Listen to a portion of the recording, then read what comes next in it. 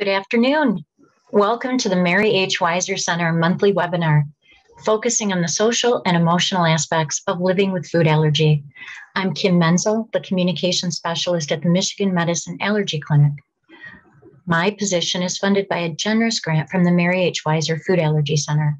The center is now recognized as a Discovery Center of Distinction by FAIR in recognition of our advances in biomedical research into the origin and treatment of food allergy. Visit uofmfoodallergy.org to learn more about our current research initiatives and the progress our scientists are making. Send your questions to Lianne and Allie today through the Q&A function. We'll answer throughout the hour. They want to hear from you.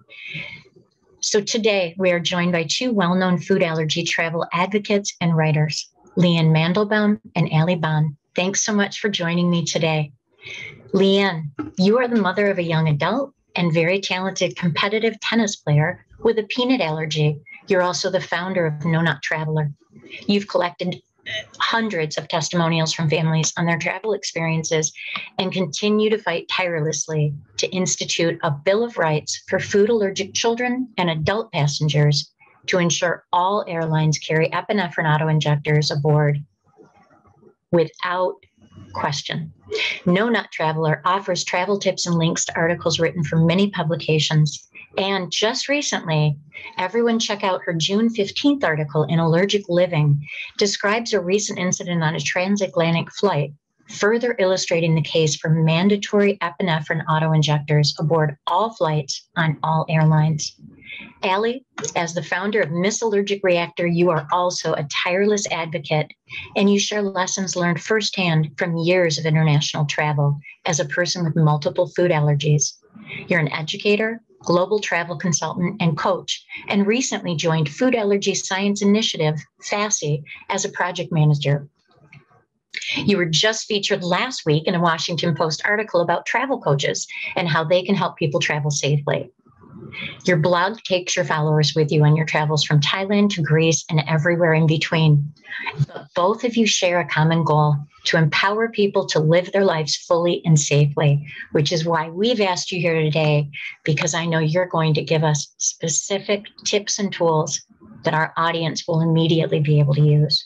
You've collaborated together with global and domestic patient organizations, researchers, and each other to advance policy and empower the food allergy community. Can you each share what motivated your activism? And Lianne, if I can ask you to start us off.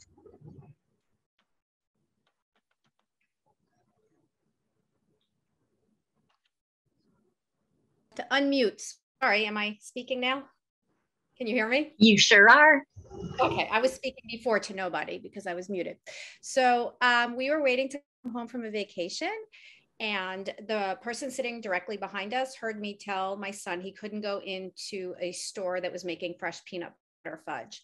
And she politely asked me if he had a peanut allergy, and I said he does have a life-threatening peanut allergy. And she proceeded to say, well, you better move away from here because we're all going to be eating peanuts. And I took that to heart. You know, we're in the departure lounge. I can move. I have a choice. And so I moved. But unfortunately, her three children followed me, started throwing peanuts up in the air, missing in their mouths on purpose, and then crushing the ones that landed on the ground and pushing the dust towards my son, who was 8, and laughing. And so knowing that she was going to be on our flight, I went through the chain of command at Denver Airport, and the last manager looked at me and he looked at Josh, who was 8, and he said, if you think he's going to die, just don't get on the plane. Which at that point, my 8-year-old, who had never been scared of his food allergy, carried his auto injector with him and happily went about life, became terrified. And he said, Mom, you can't put me on the plane. The man says I could die. I'm only 8. I have my life ahead of me. And long story short, we didn't get on that plane. I came home. I did a Google search, far more worse stories than myself, decided that there was nobody out there really doing something about that and bringing the community together in a way that collected all the stories going on. So I drew up a sketch for my website and I launched it approximately 3 weeks later, and here we are. And we've done a lot of good in the world, and there's a lot of good still to be done. So that's the backstory.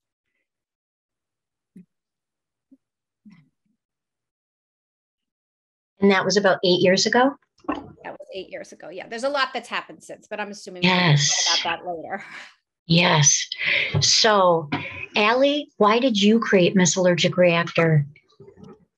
So back in 2008, I had gone to a conference and met a whole group of moms who had young kids with food allergies, and was sharing about all the things I, grew up doing, from going to school and summer camp and having play dates and, all of the normal kid things, to traveling. And they wanted me to share my story. And so I started blogging sort of in the early days of blogging. And it was really because of this group of moms who just were looking to hear from adults with food allergies who'd grown up with them. And that's where it began.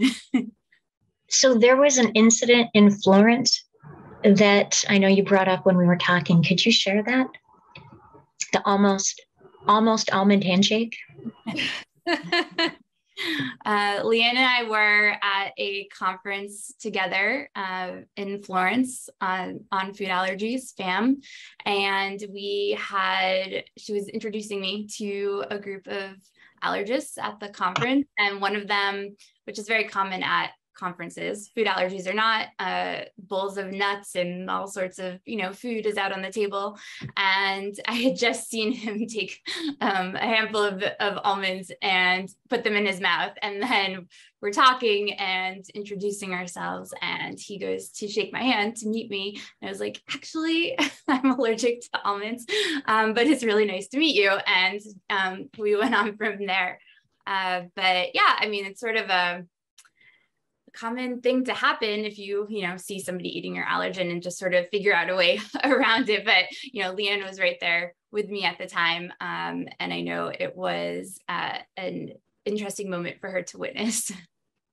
Yes, first of all, just to walk in with Allie and realize that here we are at the European big allergy meeting, and realize that like she said, bowls of nuts are everywhere. So even if you're going to see that at an allergy conference, of course you're going to see it at other conferences, right?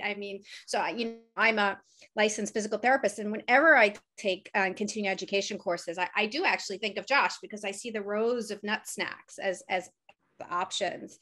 And so I was really impressed with how Allie handled herself, and it was a good moment for me too as a mother. Because sometimes I'll go to these physical therapy conferences and I will look and I'm like, oh my God, what's it going to be like for Josh, depending on what he chooses to do in life. And then I'm like, no, it's really okay. You have your toolbox, obviously you're not going to shake someone's hand. You learn how to speak up and say, actually, no, I'm allergic to what you just touched. And I think that's one of the most important things watching Allie and traveling with Allie gave me is a sense that Josh can do this, and public speaking, so important, so important to model early on, this. We when we go to restaurants, he's 16 now, so I try to let him do it all by himself. But when he was maybe 11-ish, 12-ish, I really started saying, no, you need to order. But then I would help him, so we went through transitioning. And now he pretty much does it himself, where he just had, an independent sleepover at somebody's home, and they went out to breakfast, and I didn't have to, I was worried, but it went fine, just things like that. Thank you for bringing that up, Lianne, because the idea of transitioning to independence with food allergy is something that we always come back to, because it doesn't just happen. Okay, you're 16, you know what to do, go. You gave him lots of practice opportunities so that in a safe setting, he could make mistakes, he could be unsure, and he could develop that confidence in the skills. So we're going to talk more as we go on about both of your best communication tips when you are having to, or you're teaching Josh to communicate with others, and Allie, how you've communicated with others. Can we start? What are your best tips for safe travel with food allergies?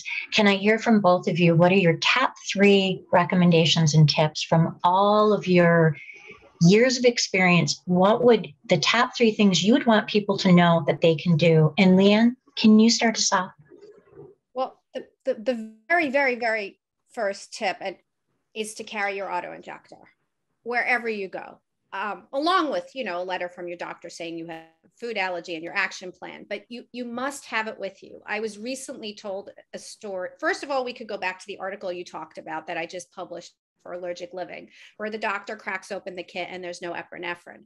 There doesn't even have to be epinephrine vials right now. The FAA has quietly been granting exemptions to airlines for 5 medications, amongst them epinephrine. The FDA recently told me there is no shortage, but still sometimes they're not in the kits. So the airlines have this loophole and we don't know what's really in the kits. So your backup will definitely not be there in the form of an auto injector unless an airline voluntarily carries it. And it may not even be there in a vial. So it's very important. And the story I was just alluding to was there was a woman traveling, and you know, these days you get on and sometimes if you don't pre-board, there's no room in the overhead luggage, right? So they took away her carry-on and she ended up having a reaction on that flight. Her auto injector was in that carry-on. She ended up having to use a borrowed epinephrine injector because the vials were there, but there were no syringes. I mean, so the state of medical kits is not something you can count on, but you can count on carrying your own medicine. I always say bring it in a box with its original label. I know a lot of people use like we do too. We have like a carrier, but I keep the boxes. I actually don't throw them out and I carry the empty boxes with me. I've never been stopped, but just in case that's an issue for security. The second most important thing, and I know Allie and I will probably overlap on this, is do not take an airline meal, no matter what assurances you have. So we flew 14 hours to South Africa. They even brought me a sealed meal that said not allergy on it. And I said, thank you, but no, thank you. You know, this is a risk we can completely eliminate for Josh, we don't have a lot of sugar cereals in our house. So I bought boxes of Cocoa Pebbles and whatever junk cereal he liked. We asked the stewardesses for milk and we covered the tray so there would be no we washed, of course, we wiped it down, which is important. And we went on our way safely. I think we discussed this in our little preview. I've never heard anyone walk off an airline and say, God, I wish I could die there again. I mean, it's just not worth the risk. You could bring your own food. It might not be fancy, but you'll be safe. And also in that carry-on, have non-perishable foods with you because there could be a delay. There could be, you know, so many things happen. I was on the runway 3 hours coming back from a conference the other week. And then we took off and then we had the flight, right? And it wasn't during a meal and there were no, you know, it was a no frills. There were no meals. I mean, luckily I had some snacks in my bag, but what if you have a food allergy? You know, that's not something you can't count on other people having safe snacks for you. So like, what if your checked luggage gets lost? Don't put all your safe food in there because at least you have like a start. In fact, when we went to South Africa, I put a little in my suitcase, carry on a little in each of my kids, so that if for any reason our luggage got lost with our backup food, that we would be okay. And the third one is in the United States, we now have the right to pre-board. So that came from one of the testimonials from my website where someone was denied pre-board on an American Airlines plane because they used to have a policy in writing that specifically said if you have a peanut allergy, you cannot pre-board the aircraft. We challenged it. And we were successful with DOT and they said American Airlines violated the Air Carrier Access Act. So now any plane coming into the United States and any plane leaving the United States has to allow you to pre-board or they're violating DOT bylaw. And Jim Baker, who's at the head of University of Michigan Center, he was instrumental when he was at FAIR at helping us get this through. And I have such gratitude because it wouldn't have happened between, you know, myself, the testimonials, Mary Vargas and Jim. So it was a group effort. So those are my top 3 tips. Thank you. Allie, what are yours? I mean, all the ones that Lianne mentioned are also top tips of mine as well, along with checking expiration dates on your EPIs and making sure you feel comfortable with the number that you have, talking to your allergist about what they think depending on the type of trip that you're going on, and how remote you are depending on where you're going. Along with that, something that I also recommend besides pre-boarding, which I think is also really helpful, especially for families, because, you know, having that extra time with the kids to be able to wipe down the area, not feel like you're being rushed with everybody coming behind you.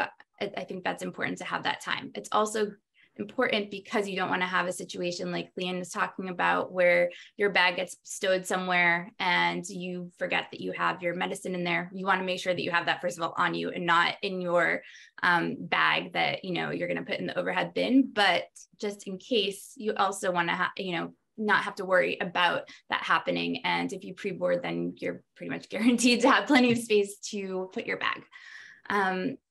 Something else that's important if you're traveling abroad to a country, you know, where you don't speak the language, having a translated chef card or translated card that says your allergen so that you can give that when you go to a restaurant. That's very helpful. And something that I tell people a lot is really focusing on what you can control, because it's very easy to focus on the things that you feel out of control with when you're traveling, and to focus on the things that you can control, whether that's, you know, being able to pre-board, whether that's packing extra snacks like Lianne's talking about, so you don't have to worry about finding something safe to eat. Especially, you know, it sounds like a bit of a crazy summer right now already with travel and a lot of delays, a lot of luggage issues, and to know that ahead of time and plan ahead for that, that's something that you have control over. So really focusing on those things that you can control, because there is actually a lot of things that you have control over. I wanted to add one thing that we agree on.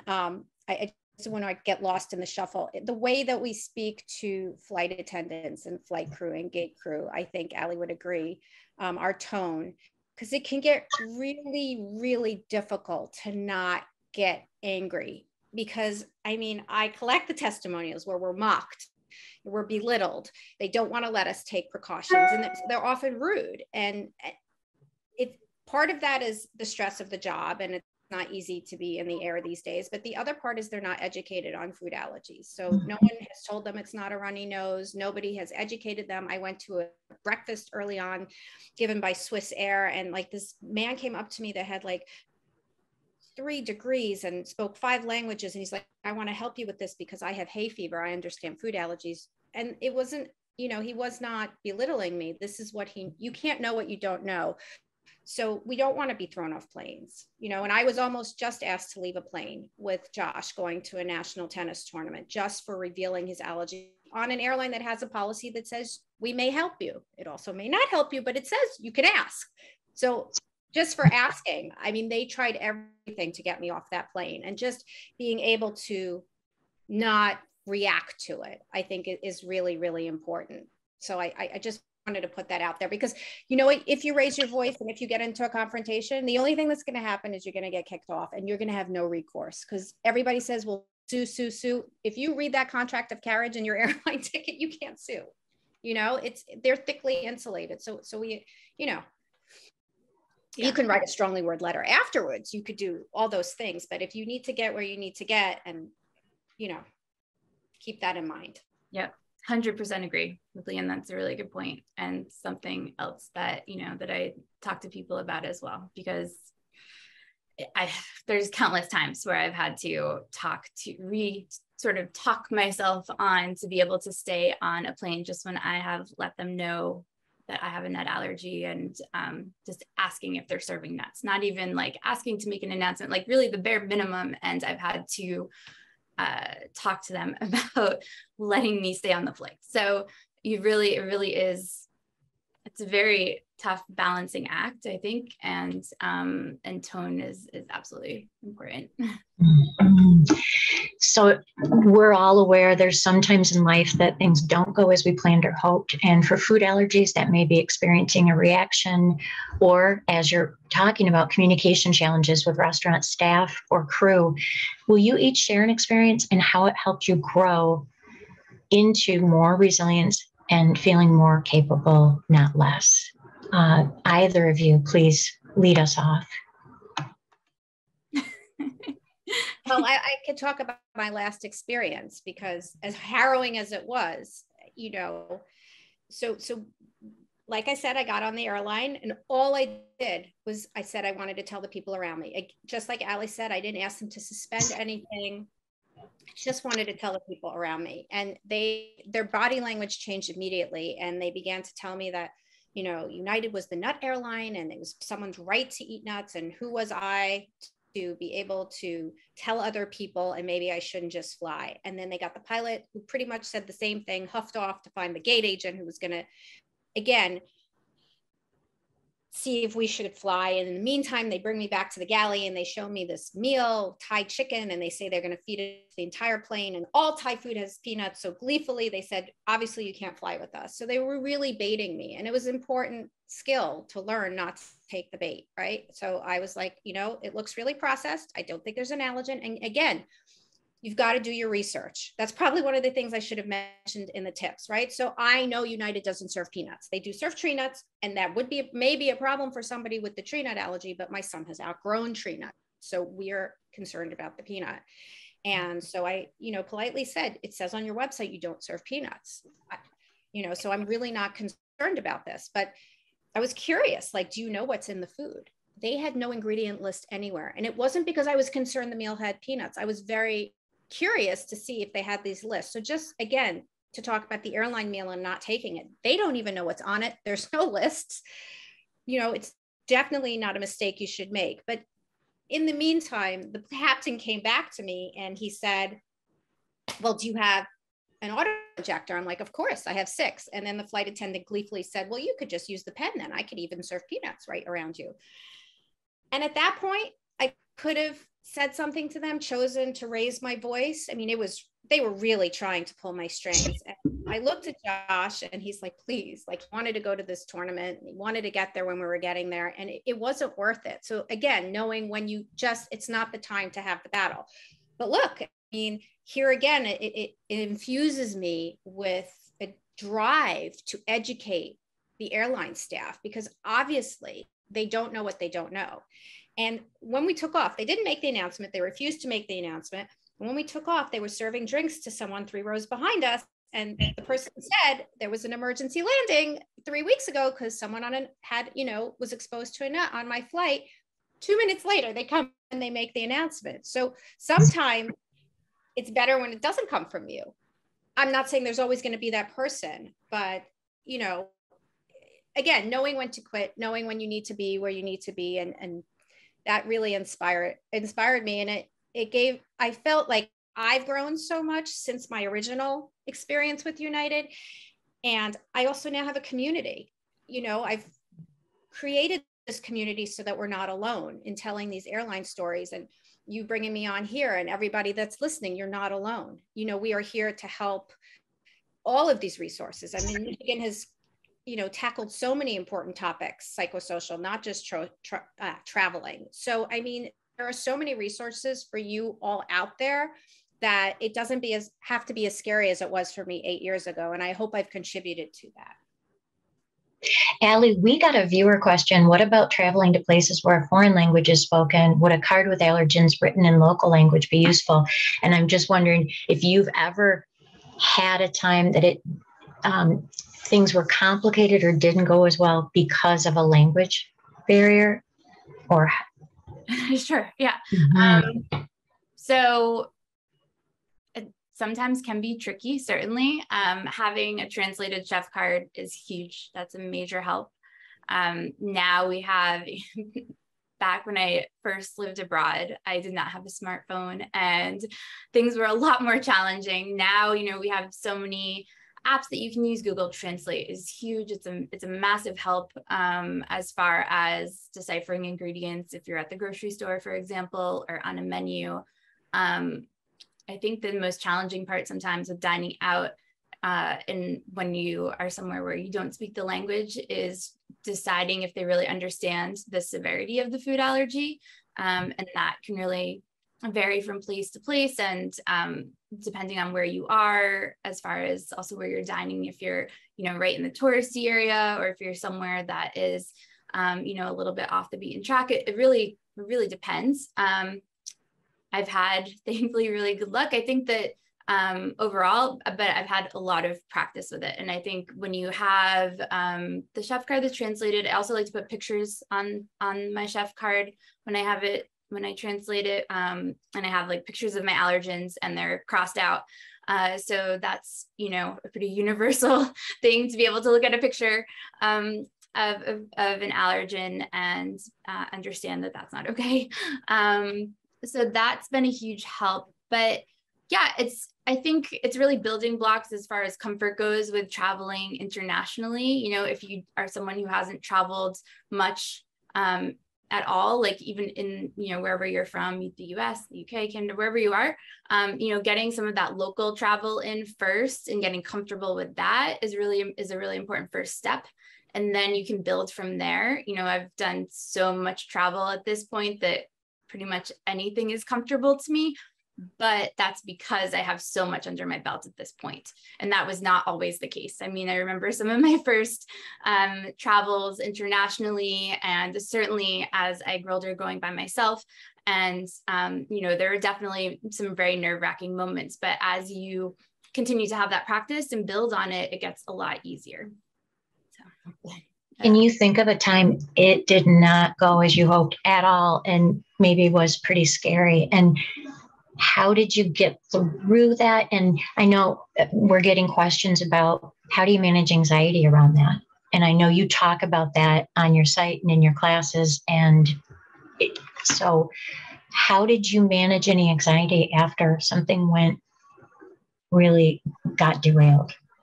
Yeah, I mean, there's been a few times, but I think the first one that really comes to mind is when I had lived abroad in Australia, and I went back with a boyfriend at the time to travel. And we had already probably taken at least 10 flights over that trip. And we were in Alice Springs, like, which is, you know, the middle of the country in Australia. Like, there's nothing around there. You have to fly. And there was just Qantas flights. And I had just told them, like, just asked if they were going to serve any nuts and that I had a nut allergy, made it, you know, just very calm tone, like Lianne and I are talking about, but, you know, that just to sort of make sure that I felt comfortable. And the pilot ended up coming out to me, asking if I would sign a waiver and almost taking me off the flight. And I was like, there's no other way for me to get to where I'm going. Like, I have taken your airline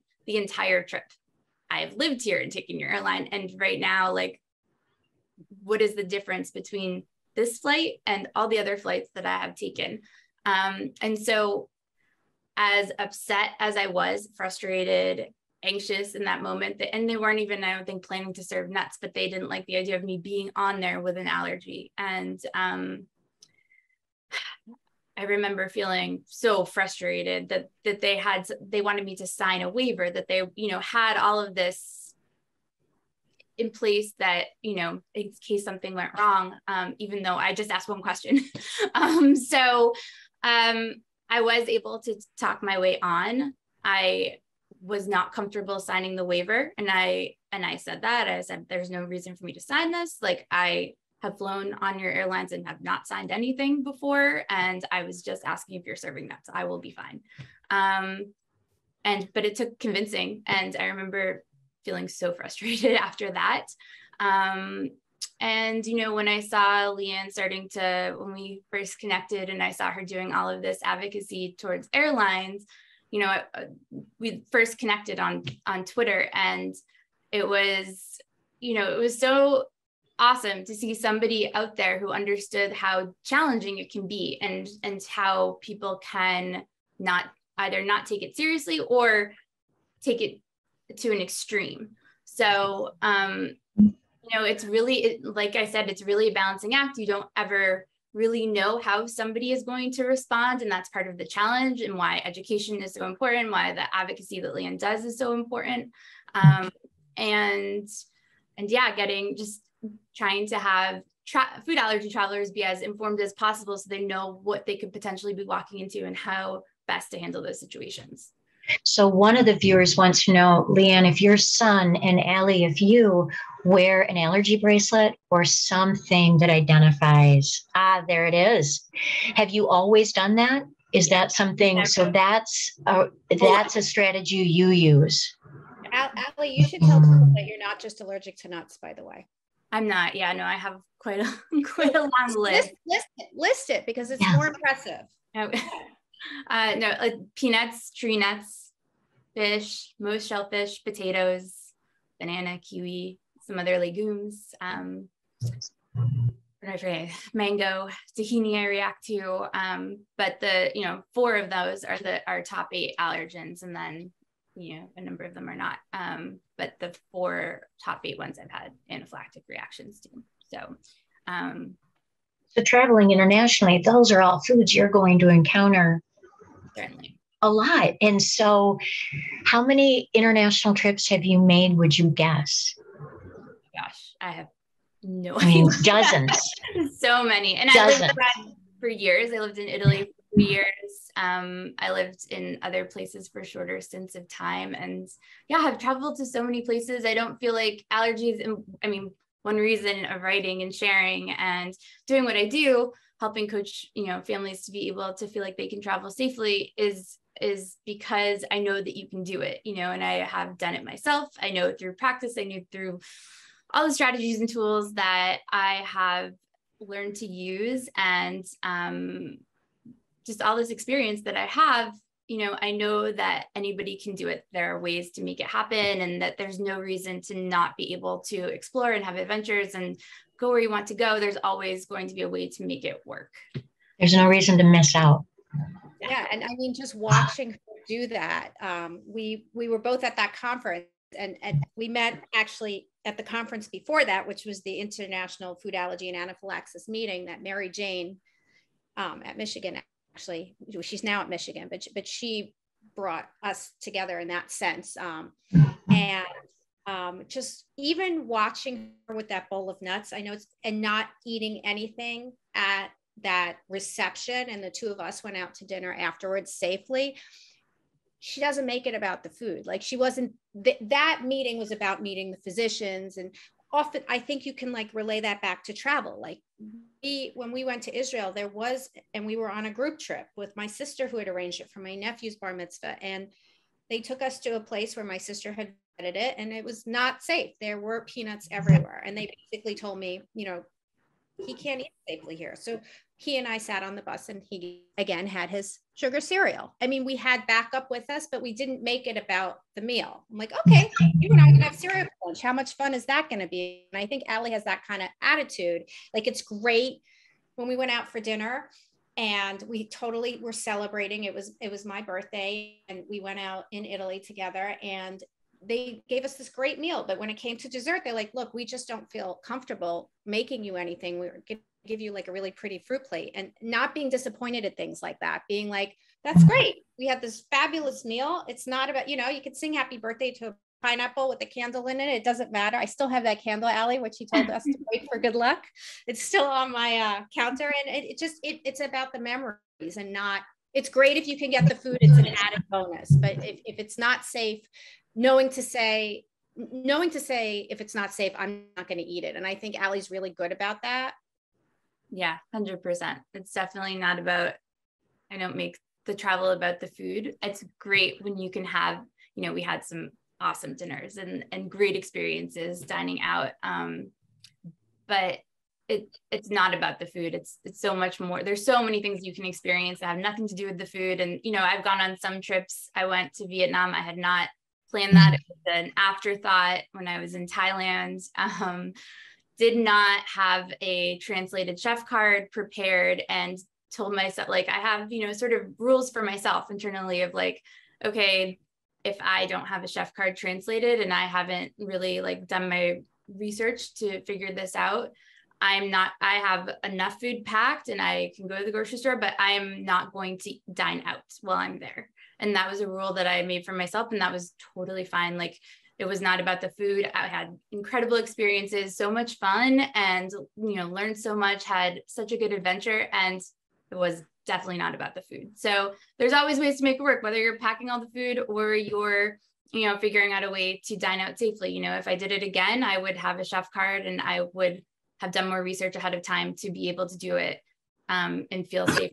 But I knew my limits, and I knew that that's not what I felt safe doing. And I will absolutely stop where I know I feel safe, and not push anything farther than that. We have a question. If either of you, and I'm sure you both have, worked with people who are dealing with dairy allergies, and they said, how can you travel internationally with a dairy allergy? I'll, I'll take Go it. ahead, Allie. Yeah, I know, dairy is not one of my allergens. And I know I have worked with families who have the dairy allergy. There is a lot more options now available depending on where you're traveling of different types of milk, which I know has been helpful for families to know about. Something that I love to do is to, wherever I'm traveling, to go into the grocery store and make videos showing what you can find. And I think for all of the top allergens, not just for my allergens, but I look for what's available for any of the top allergens that I'm thinking of, just so that people can see. And, I understand the dairy one can be really tricky. And I think it's each allergen has its own challenges or not. But the dairy ones, I don't know it personally, I could try to relate as much as I can to understanding what it's in. I still think that, something that I do even for the nut allergy is listing out all the different types of nuts on my chef card, on my allergy card. And I think for dairy, I know, as I've talked to people that work with around the dairy allergy, having things that are listed that people might not think of, that dairy is in, having butter on there and having different things that people don't necessarily automatically connect to dairy. And from my research and who I've talked to, and parents and families, I think that that's a big challenge, is that people don't connect them, or they think that dairy and egg are the same thing. I know that that's also a common challenge. So, and also that, people think like, oh, lactose intolerant, and not that it's a, anaphylactic allergy. So, very much aware of those things. I know it's not my own personal challenge, but it's something that I try to keep in mind when I'm traveling, because I want to be able to help everyone as much as I possibly can. So I'm trying to think of, like, if you have this dairy allergy or if you have an egg allergy, what are the options, and what can people order? So I've known a number of families who have traveled with dairy allergy successfully. I've helped some people with dairy allergies travel successfully. It is definitely possible. And I think it's becoming a little bit easier depending on, like, Europe. I've seen a lot of different types of milk in the grocery stores. I would say you just have to be very careful, both in the US and worldwide. The vegan label, from what I understand from presentations that I have seen, it can contain traces. Vegan does not mean allergy safe. And actually, someone just posted a picture on a plane that the vegan meal they, ordered for their child, who they thought they would go with vegan because of her milk allergy, and it came with a glass of milk and a croissant, right? I mean, so again, don't rely on the airline staff. They have no idea. None whatsoever. Because vegan can be very misunderstood. People don't understand. In the grocery store, you might think it's safe to pick up that vegan muffin or whatnot. And it just, vegan does not have to go by the same standards as, a true food allergy. So just being aware of that. I wish I had more flight experiences to share with you. On most of the stories that have been shared with me have been reactions to nuts or shellfish in the air. I had one egg story with an egg sandwich back when they actually used to cook things on the plane. It was steamed from an egg. I have a sesame stories, but it's not saying that they're not happening, but I do not have collected a lot of stories with dairy. And if anybody has positive or negative, I would urge you to share your testimonials with me on my website, because I can't share with legislators and with other advocates what I don't have. Absolutely. That's not my experience. I don't have the stories personally to share. That's one of the questions that we have, is how can I get involved? And it sounds like that's a really important way, is share your stories so those can be communicated, and legislators, people who can inform policy, can understand the breadth of the issues. And really, you can't ignore someone's specific individual story, like what happened on that transatlantic flight. That you can't ignore the realities when so many people are sharing. And that sounds like one way. What are other ways people can get involved to help make differences in, across industries, how we can more safely prevent tragedies around food allergies. I mean, right now, sharing the stories is the number one. We need data. And actually, I'm going to be launching a survey with a bunch of other interested parties soon. And I'm going to ask everyone in the food allergy community who flies to take the survey so that we can try to show airlines, amongst other things, that, when we're doing a search for a flight, it's not just necessarily about the price, not that that doesn't enter into it, but we of course want to know that they have a good food allergy policy. So, making sure that you take the time when you're asked for any research project, whether it's around travel or something else, that take the time when someone has worked on something. I know I've been working on this almost 6 years, so you can't even imagine, the work that goes into this. So take the 10 minutes if somebody asks you to share this, because that getting data can really implement change. Also, I think supporting those airlines, if you can, price-wise, and products that are friendly, putting your pocketbook where this is, I look back on that United experience, and the reason we chose it is because my son's being recruited, and we wanted, on the way to this tournament, stop at one of the colleges that coaches that wanted to meet him.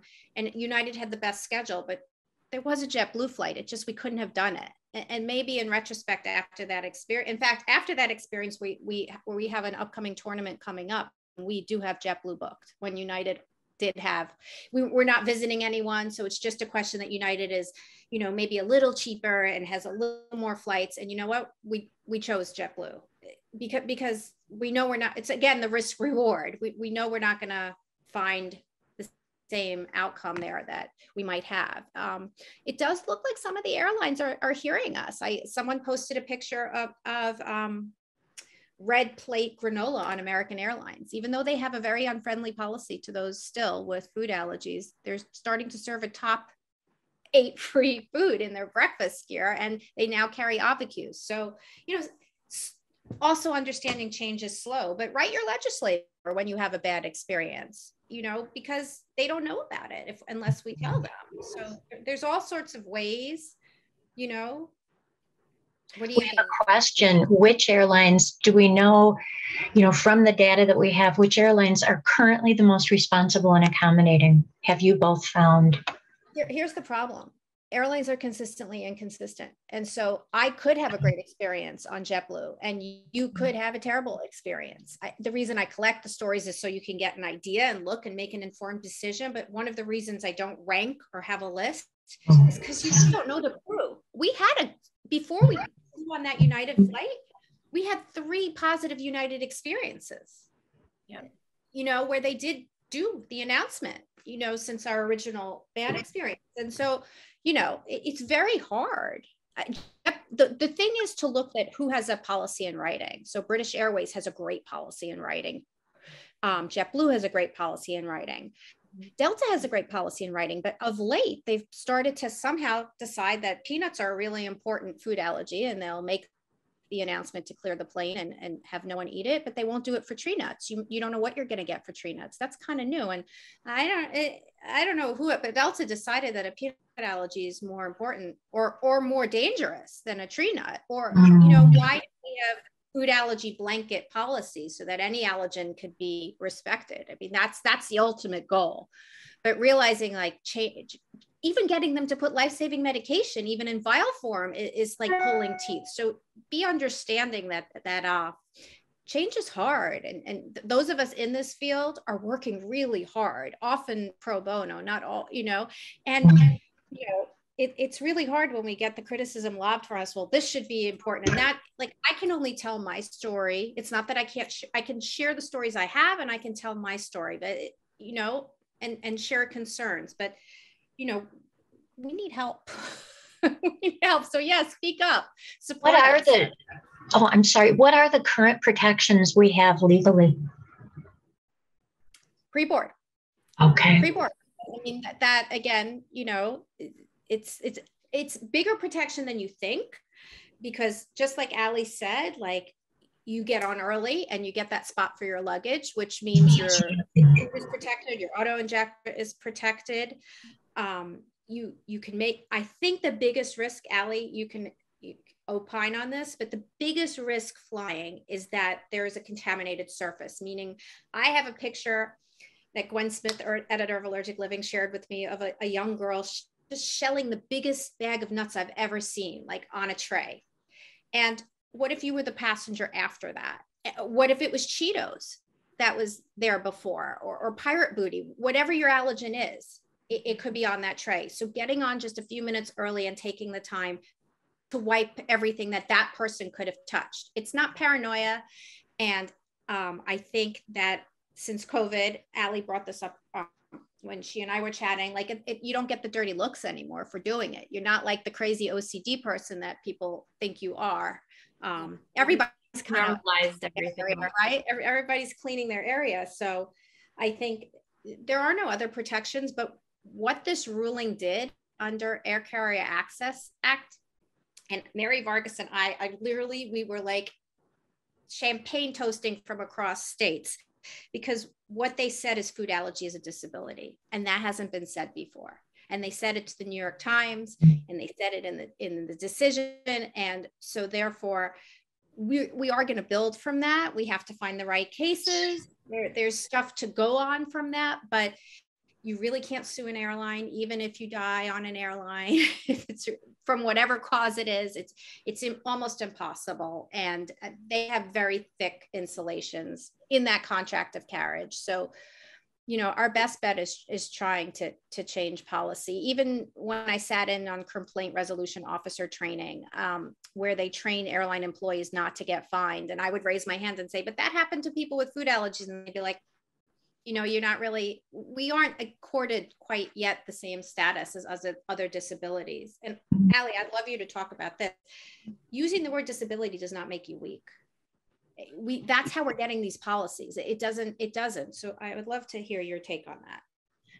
Yeah, I mean, growing up, the word disability had never even on the radar. I think there wasn't anything legal for food allergies. I didn't know anyone growing up with food allergies besides my dad. I didn't have a single person that I knew.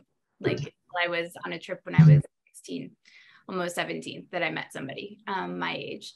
So, you know, it was never, it's changed a lot, the landscape, because people like Lianne, who are, you know, out there advocating, and organizations that are, you know, going to Capitol Hill, and people who are, you know, actively seeking to get these things in place that will help people to legally be able to have the accommodations that they need, whether that's something in, you know, for them at university, or, you know, college, or in school, or however it is, or traveling, flying on a plane, whatever it is. I personally, as someone with the food allergies, don't love to use the word. I'm glad that the word disability wasn't something that my parents ever used in front of me, or was ever something that was, it was never something that, because I never felt weak because of my food allergies, or like it was any sort of weakness.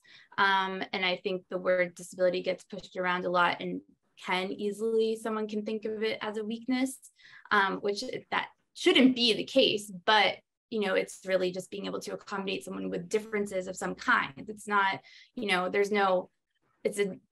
not really a disability. It's the way that we think about it is not really the way that I think we should think about it necessarily. It's really just accommodating people that have something that, you know, isn't part of the norm or whatever. I think you hit the nail on the head. I think that, and Mary has said that to me too, Mary Vargas, disability rights attorney, who helped us get that DOT decision. It's you need to use this to be able to get an equal footing with everybody else, so that you can fly safely, you know, be in school safely. It's not, there should not be any reluctance in using the term to get those purposes, accommodations, because, you know, right. It's to be able to universally ask for and know what your legal rights are. It gives that, I know what my rights are. So if in that conversation, it's so important to be informed. what is it that, what are my rights? And also, as you both said, what tone, how to be assertive. But being assertive really starts with understanding what can I specifically ask for and expect and kind of push back on and educate if I get a no. So how about we have a question here? What can you say to the person sitting next to you on a plane, a train, a bus? If you have an allergy and they start eating something and you feel unsafe, you feel like it is a danger to you, what would you say? What would you? I mean, I have numerous times, and it goes back to tone as well, and just the way that you approach it. I often, especially when I was younger, had to remind myself, nobody knows, like, you don't actively see someone and know they have a food allergy. There's no way that you can easily get offended. Like, why is this person eating my allergen next to me? Because you think that they should know, but they don't know that you have a nut allergy, and that's making you feel anxious or uncomfortable. So you kindly say, like, I have, a really severe food allergy to whatever it is, peanuts that you're eating. Can you just, carefully eat them, like, more to the other side of your chair, or whatever it is? Or if you're really uncomfortable, do you have another, asking if another snack they could eat instead? Those peanuts are not going to jump over to you, and the likelihood of a reaction, you also have to sort of think in your head, it's not a very common thing that you're going to, just because they're eating it next to you necessarily. Although, everyone has their own reaction and comfort level, and that's totally fine. But I think that being able to, you can advocate for yourself, and that is, one area that I feel very comfortable advocating for in myself is being able to say that I feel uncomfortable, and this is how you can make me feel more comfortable, and doing it in a kind way. Like, they don't know, and they're not trying to actively be a jerk because they have your allergen that they're eating. They don't, people don't understand. And it's almost always somebody will be like, I have not really ever had anyone say no or be rude to me. And I think it's really about the approach. Don't go accusing them of something they don't even know that they're doing that's wrong. There are situations like what Lianne dealt with Joshua, and, that could happen. And then you need to see if you can remove yourself from that situation, whether that's asking a flight attendant, and telling them that, is there any other seats available? This is what's going on. Or, finding a way to remove yourself from the situation, or finding a way to feel more comfortable. I carry, before COVID, I always had like a Bog mask with me that I could put on if I felt uncomfortable. There's ways that you have control of trying to keep yourself comfortable in the situation, keep your anxiety down, focus on something else. It's not them. You can turn your body. There's ways to make the situation more comfortable for yourself, but you should always feel like you can say something to somebody. We also want advocacy groups that represent us and the physicians that treat us to know these stories, because they always understand that this is going on. There's not enough time in an appointment. I think sharing these stories is something else. And then your physician, you could troubleshoot the scenario also with your physician and get their advice. But I will say that, for the most part, you're okay, but humans are messy. We do not live in a vacuum. And I have gotten testimonials of people watching other people like shell nuts on their computer and then push like this to get rid of the dust. I mean, that is a scenario where something bad could happen. I do have an anaphylactic story of someone opening trail mix next to someone who had an allergy, and they didn't inform the person next to them. And it was the vacuum seal, and the nuts flew up in that person's nose. And this young college student did go into anaphylaxis. So I do think it's important maybe to have the conversation politely before, like when we've flown, and we have flown airlines that don't have announcements, we have asked the people around us very nicely, like what Allie was saying. And we've done it before they can start eating, because, you can like nip it in the bud if you say it in a nice way. And also, I always carry extra snacks. So what if someone has diabetes and nuts is their only snack, So I try to bring with a variety of snacks that I could like say, let me buy you a snack. Like if they're selling snacks, can I buy you something that would be safe? And I've actually had people around me be really nice and be like, this may contain, is that okay? You won't be surprised. I mean, yes, you will encounter the nasty people. I'm not saying they don't exist, but you'll be surprised at some of, if you approach the situation, like how far you can get with sugar as opposed to, or honey, whatever the quote is. I know we only have a couple minutes, and Allie, I want to make sure, can you share the nature of the courses and your one-on-one consulting that you offer? Oh, sure. So I created at the fall of last year, I created a dining out with food allergies course. It has, like all my top tips, strategies, how I dine out. Lianne's seen it in person.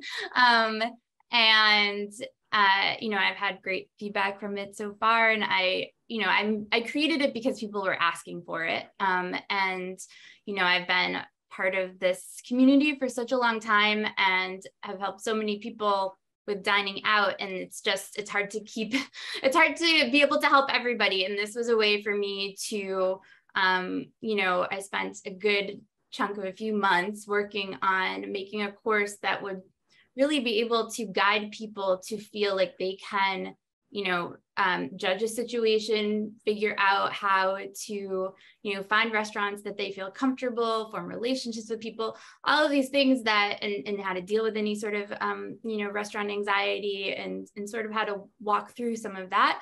So I created this course so that, people who, I know it's a really common struggle in the food allergy community of feeling comfortable to dine out, and it can be really tricky. And it's something that, I've worked on now for 3 decades.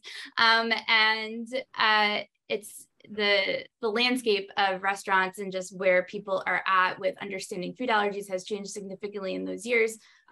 But people still, as the patron dining out, need to know what they need to do, because it's really, it's a collaboration between the restaurant and you working together. It's not, it's not one-sided, and both need to do their part. And so, so the course is on Teachable. It's on my website, and then Miss Allergic Reactor.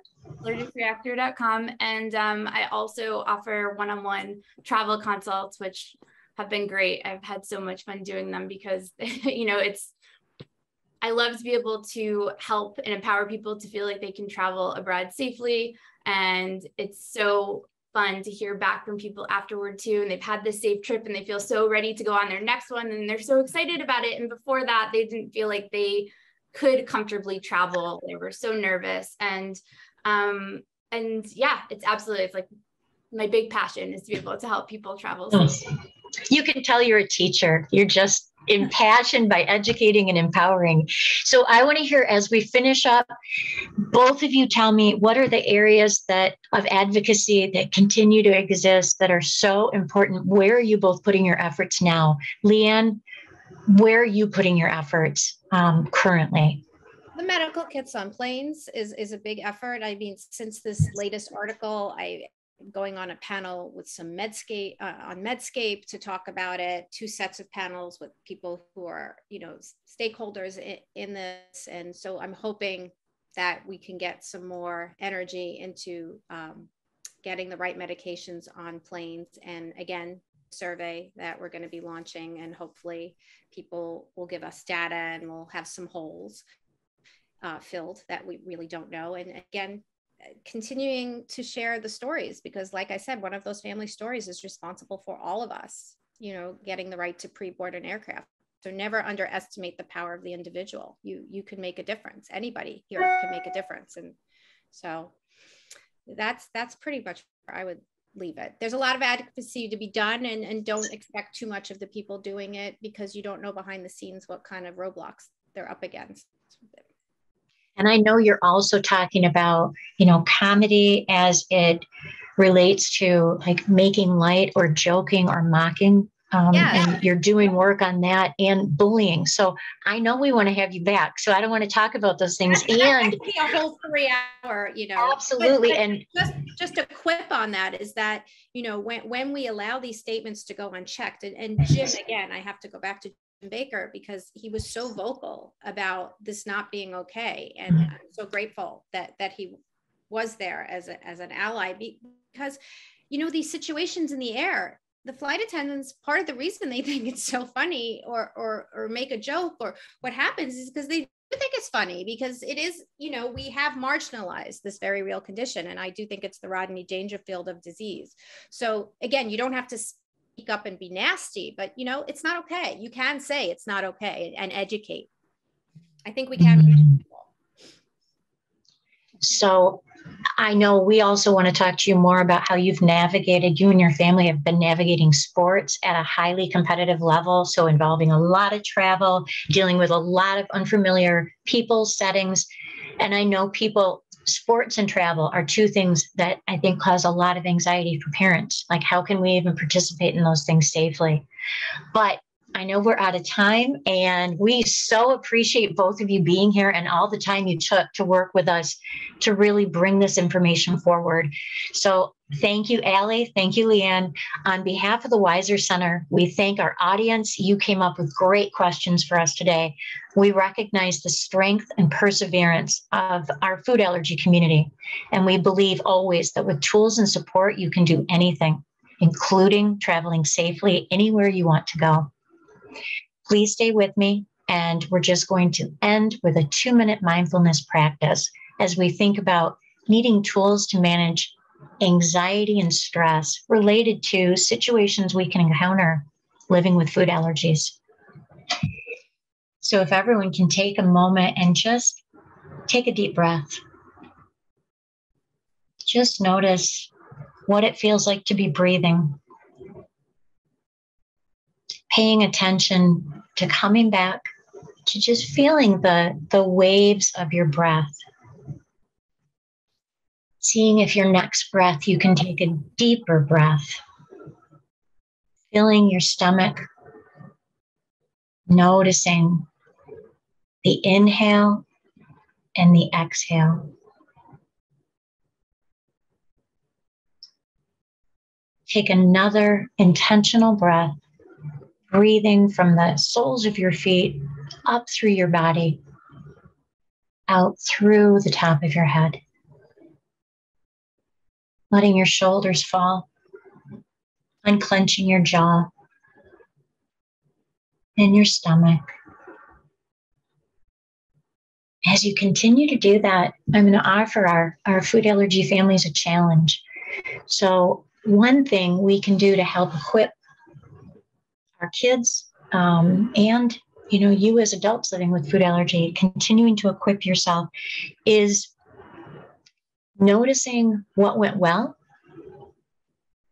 and applauding that, noticing where there's been, a growth in skills. What went well? What was I able to do? How was I able to speak up? How was I able to bounce back from something that didn't go as I hoped? Or I felt embarrassed, or I felt sad or disappointed. So what went well? Recognizing you could do this at dinner. You could ask once a week. This week, what did you notice that you were able to do that you didn't used to know how to do in relation to your food allergy? So are you practicing with your auto injector? Are you practicing going through what symptoms would I have? What does a reaction look like, feel like? How would I communicate that? Do I know how to take my medication? Do I know how to talk about that? So what did I do that I didn't used to be able to do? Or what did I try? What was a challenge for me this week? So that identifies an area that I can put more energy into, and I need to have some practice opportunities for that. So maybe it's, I really want to be able to go on a sleepover. I haven't done that yet. What would be the steps, as Lianne talked about? We're constantly, what's the next step to try to lead to where we want to go, which is ultimately independent management of your food allergy, like Allie. And then the third one, asking for support and putting words to something that you're struggling with, something that really may be weighing on you. So regularly, what went well? What did you see yourself do? What was a challenge? So like, how did you step out of your comfort zone? What did you try? And then what was really hard and you're feeling not so good about. In this way, we continue to build resiliency. We continue to notice where we're more resilient than we used to be. So thank you, everybody. And we really appreciate you joining us. And if you know people who weren't able to join us today, make sure that you share that we have our library of videos on YouTube, and we're up to 26 videos with all kinds of guests on all kinds of topics. And we really hope you'll look that up. Watch it with your kids, share it with family. It's another way to educate people in your community. Thank you.